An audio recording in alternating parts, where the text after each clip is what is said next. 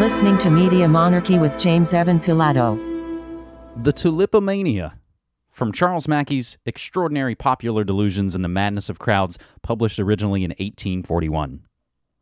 The tulip, so named, it is said, from a Turkish word signifying a turban, was introduced into Western Europe about the middle of the 16th century. Conrad Gesner, who claims the merit of having brought it into repute, little dreaming of the commotion it would shortly afterwards to make in the world, says that he first saw it in the year 1559 in a garden at Augsburg, belonging to the learned Councillor Herwart, a man very famous in his day for his collection of rare exotics.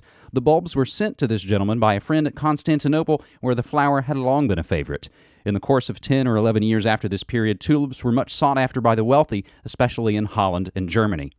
Rich people at Amsterdam sent for the bulbs direct to Constantinople and paid the most extravagant prices for them. The first roots planted in England were brought from Vienna in 1600. Until the year 1634, the tulip annually increased in reputation until it was deemed a proof of bad taste in any man of fortune to be without a collection of them.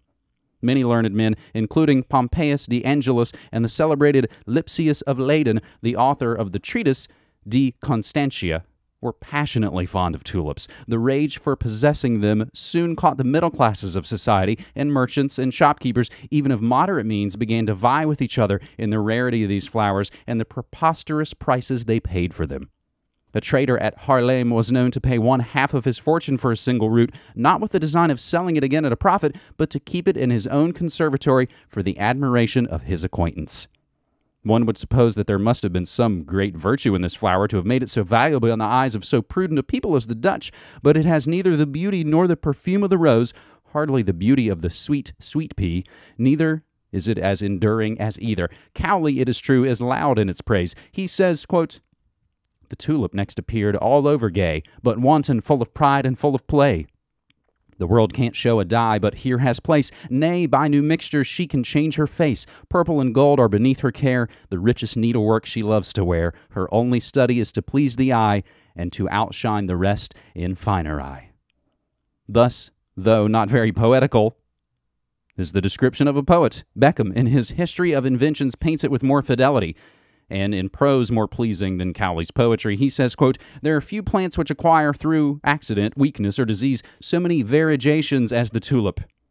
When uncultivated and in its natural state, it is almost of one color, has large leaves, and an extraordinarily long stem. When it has been weakened by cultivation, it becomes more agreeable in the eyes of the florist. The petals are then paler, smaller, and more diversified in hue, and the leaves acquire a softer green color. Thus, this masterpiece of culture, the more beautiful it grows so much the weaker, so that, with the greatest skill and most careful attention, it can scarcely be transplanted or even kept alive. Many persons grow insensibly attached to that which gives them a great deal of trouble, as a mother often loves her sick and ever-ailing child better than her more healthy offspring. Upon the same principle, we must account for the unmerited encomia lavished upon these fragile blossoms. In 1634, the rage among the Dutch to possess them was so great that the ordinary industry of the country was neglected, and the population, even to its lowest dregs, embarked in the tulip trade. As the mania increased, prices augmented until, in the year 1635, many persons were known to invest a fortune of 100,000 florins in the purchase of 40 roots. It then became necessary to sell them by their weight in parrots, a small weight less than a grain. A tulip of the species, called Admiral Liefken, weighing 400 parrots, was worth 4,400 florins. An Admiral van der Eyck, weighing 446 parrots, was worth 1,260 florins. A childer of 106 parrots was worth 1,615 florins. A viceroy of 400 parrots, 3,000 florins. And, most precious of all, a Semper Augustus, weighing 200 parrots, was thought to be very cheap at 5,500 florins. The latter was much sought after, and even an inferior bulb might command a price of 2,000 florins. It's related that at one time, early in 1636, there were only 2 roots of this description to be had in all of Holland, and those not of the best. One was in the possession of a dealer in Amsterdam, and the other in Haarlem. So anxious was the speculators to obtain them that one person offered the fee simple of 12 acres of building ground for the Haarlem tulip. That of Amsterdam was bought for 4,600 florins, a new carriage, 2 gray horses, and a complete set of harness. Munting, an industrious author of that day who wrote a folio volume of 1,000 pages upon the Tulipomania, has preserved the following list of the various articles and their value which were delivered for one single root of the rare species called the Viceroy. 2 lasts of wheat, 448 florins. 4 lasts of wheat, 558 florins. 4 fat oxen, 480. 8 fat swine, 240. 12 fat sheep, 120 florins. 2 hogshead of wine, 70 florins. 4 tons of beer, 32 florins. 2 tons of butter, 192 florins. 1,000 pounds of cheese, 120 florins. A complete bed, 100. A suit of clothes, 80. A silver drinking cup, 60 florins, adding up to 2,500. People who had been absent from Holland and whose chance it was to return when this folly was at its maximum were sometimes led into awkward dilemmas by their ignorance. There's an amusing instance of the kind related in Blainville's Travels. A wealthy merchant, who prided himself not a little on his rare tulips, received upon one occasion a very valuable consignment of merchandise for the Levant. Intelligence of its arrival was brought him by a sailor who presented himself for that purpose at the counting house, among bales of good of every description. The merchant, to reward him for his news, munificently made him a present of a fine red herring for his breakfast. The sailor had, it appears, a great partiality for onions, and seeing a bulb very like an onion lying upon the counter of this liberal trader, and thinking it, no doubt, very much out of its place among silks and velvets, he slyly seized an opportunity and slipped it into his pocket as a relish for his herring. He got clear off with his prize and proceeded to the quay to eat his breakfast. Hardly was his back turned when the merchant missed his valuable Semper Augustus, worth 3,000 florins, or about 28 sterling. The whole establishment was instantly in an uproar. Search was everywhere for the precious root, but it was not to be found. Great was the merchant's distress of mind. The search was renewed, but again without success. At last, someone thought of the sailor. The unhappy merchant sprang into the street at the bare suggestion. His alarmed household followed him. The sailor, simple soul, had not thought of concealment. He was found quietly sitting on a coil of ropes, masticating the last morsel of his onion. Little did he dream that he had been eating a breakfast whose cost might have regaled a whole ship's crew for a 12-month, or, as the plundered merchant himself expressed it, quote, might have sumptuously feasted the Prince of Orange and the whole court of Stadtholder, end quote. Anthony caused pearls to be dissolved in wine to drink the health of Cleopatra. Sir Richard Whittington was as foolishly magnificent in an entertainment to King Henry V. And Sir Thomas Gresham drank a diamond dissolved in wine to the health of Queen Elizabeth when she opened the Royal Exchange. But the breakfast of this roguish Dutchman was as splendid as either. He had an advantage, too, over his wasteful predecessors. Their gems did not improve the taste of the wholesomeness of their wine, while his tulip was quite delicious with his red herring. The most unfortunate part of the business for him was that he remained in prison for some months on a charge of felony preferred against him by the merchant. Another story is told of an English traveler, which is scarcely less ludicrous. This gentleman, an amateur botanist, happened to see a tulip root lying in the conservatory of a wealthy Dutchman. Being ignorant of its quality, he took out his penknife and peeled off its coats, with the view of making experiments upon it. When it was by this means reduced to half its size, he cut it into 2 equal sections, making all the time many learned remarks on the singular appearances of the unknown bulb. Suddenly the owner pounced upon him and with fury in his eyes asked him if he knew what he had been doing. "Peeling a most extraordinary onion," replied the philosopher. "100,000 duivel," said the Dutchman. "It's an Admiral van der Eyck." "Thank you," replied the traveler, taking out his notebook to make a memorandum of the same. "Are these admirals common in your country?" "Death and the devil," said the Dutchman, seizing the astonished man of science by the collar. "Come before the syndic and you shall see." In spite of his remonstrances, the traveler was led through the streets, followed by a mob of persons. When brought into the presence of the magistrate, he learned, to his consternation, that the root upon which he had been experimentalizing was worth 4,000 florins, and notwithstanding all he could urge in extenuation, he was lodged in prison until he found securities for the payment of this sum. The demand for tulips of a rare species increased so much in the year 1636 that regular marts for their sale were established on the Stock Exchange of Amsterdam, in Rotterdam, Haarlem, Leyden, Alkmaar, Hoorn, and other towns. Symptoms of gambling now became for the first time apparent. The stock jobbers, ever on the alert for a new speculation, dealt largely in tulips, making use of all the means they know so well how to employ to cause fluctuation in prices. At first, As in all these gambling mania, confidence was at its height and everybody gained. The tulip jobbers speculated in the rise and fall of the tulip stocks and made large profits by buying when prices fell and selling out when they rose. Many individuals grew suddenly rich. A golden bait hung temptingly out before the people, and one after the other they rushed to the tulip marts like flies around a honeypot. Everyone imagined that the passion for tulips would last forever, and that the wealthy from every part of the world would send to Holland and pay whatever prices were asked for them.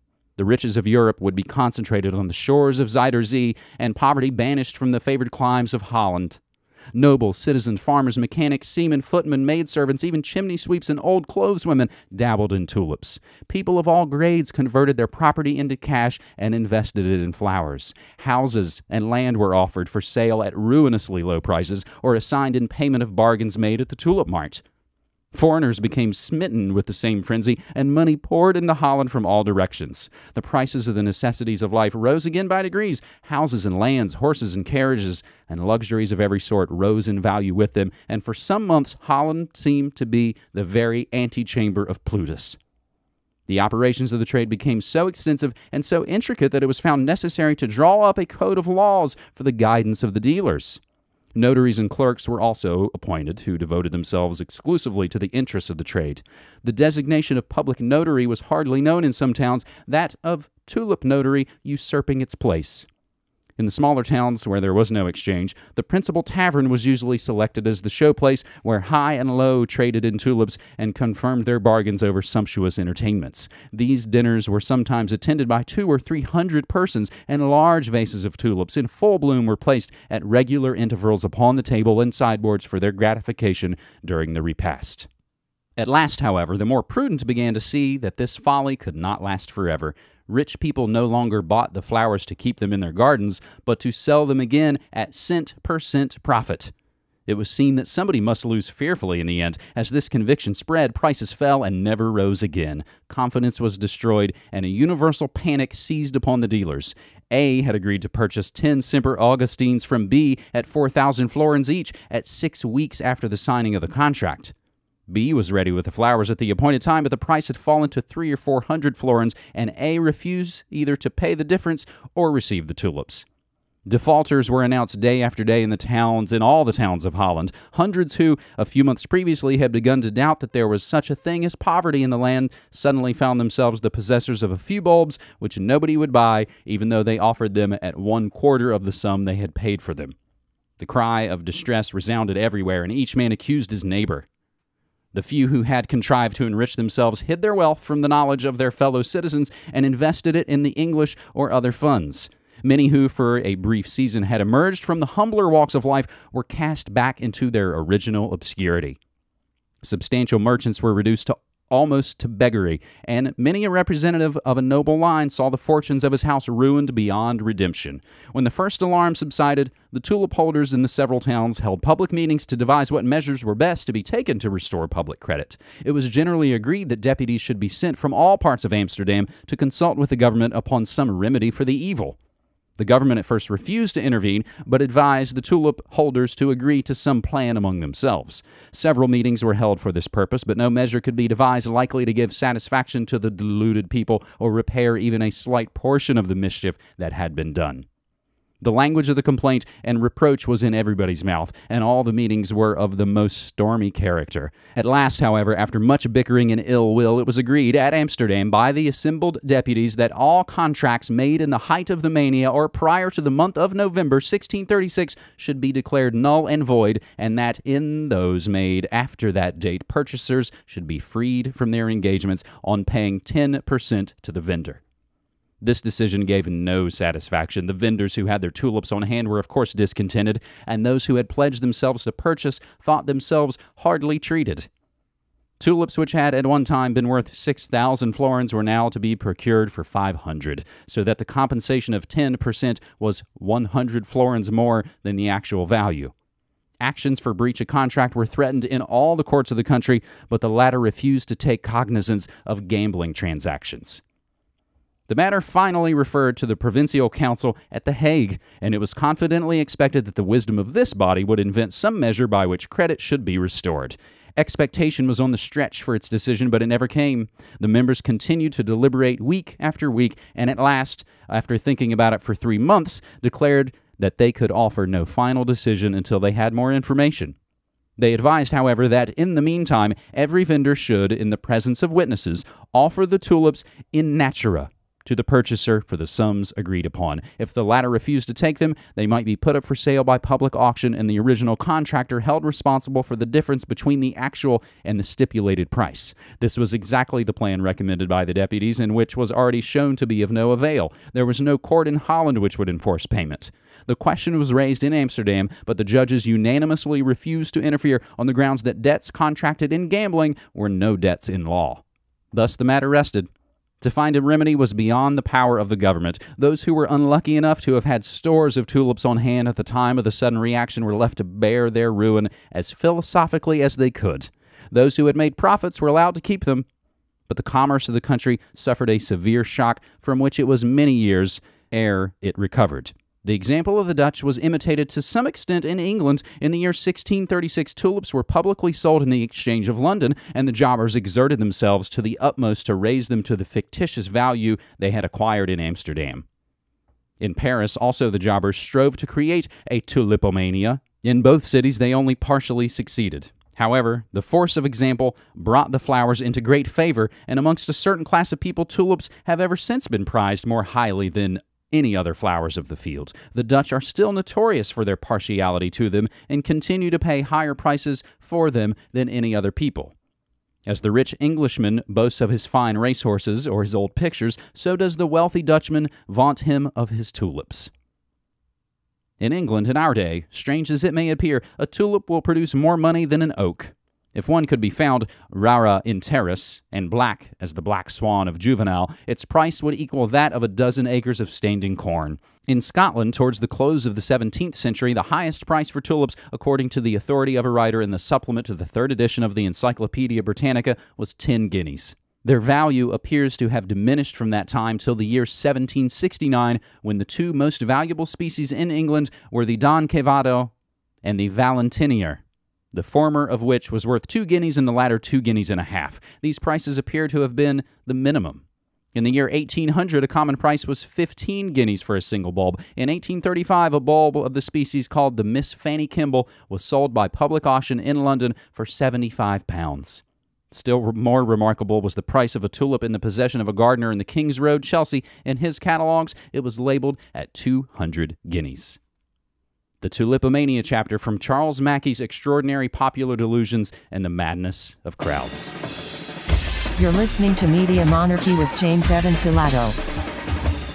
Since 2005, Media Monarchy has covered the real news about politics, health, technology, and the occult, all remixed with music and media that matters. Go to MediaMonarchy.com/support and become a monthly subscriber so you can help keep independent, non-commercial, alternative media going and growing. Thanks.